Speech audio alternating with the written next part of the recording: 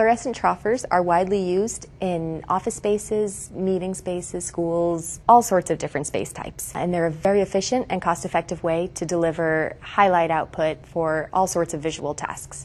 Troffers are the most common light fixture type in America. Fluorescent fixtures are designed around a fluorescent lamp that emits light in all directions.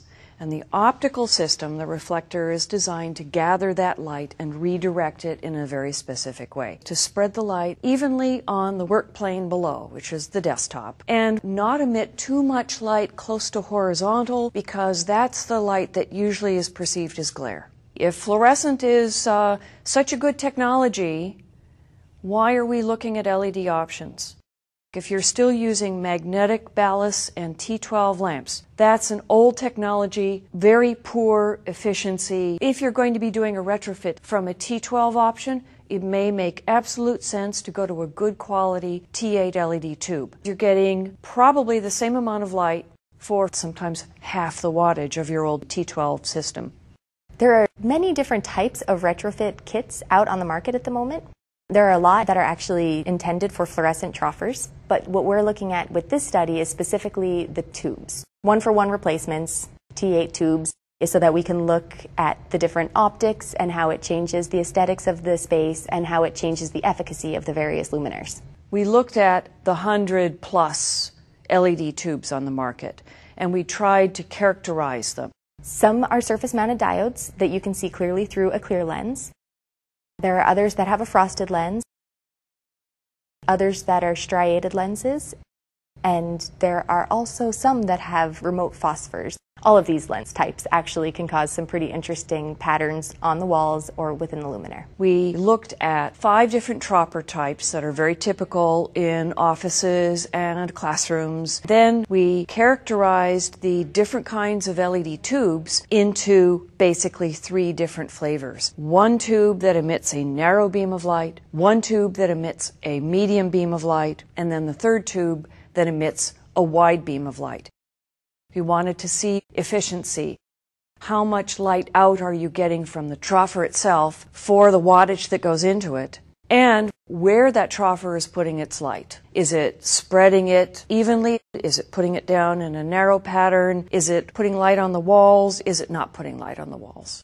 With the various light distributions of the LED lamps, you might be getting more light on the work surface in the space, but the aesthetics of the luminaire and the aesthetics of the space might be compromised, which is why we're looking specifically at the distribution and how it might look to the eye. We also wanted to see, what does the Troffer look like itself? Because sometimes you can take an LED tube, put it into a fluorescent Troffer, and whoa, it looks really different. The vast majority of LED tubes are only emitting light downward. And that means there's no light coming off the back of the tube, so the reflector ends up being dark. There's no bounced light from above those tubes to help fill in the stripes appearing on the lens. So once you change the lamp in the Troffer, it really does change the light distribution of that luminaire. When we're putting in T8 LED tubes, we want to simulate the same pattern of light that we're getting from the fluorescent. We learned that the clear LED tubes tend to be a little more glaring and produce a narrower beam of light. Most of the luminaires we're looking at perform better if they have a frosted face on the tube. That just smears out the light a little more broadly and helps fill in those shadows. The parabolic luminaires change appearance widely depending on which LED tube you put into them. The ones that have round diffusing lenses immediately underneath the tube, not so much. You can't really tell the difference.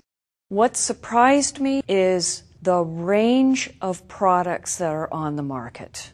Some very good LED tube products, manufacturers that give you all the information you need to make your decision, like input wattage, color information, the color temperature, but also color rendering index, light output once it gets mounted inside of a fluorescent Troffer of a specific kind.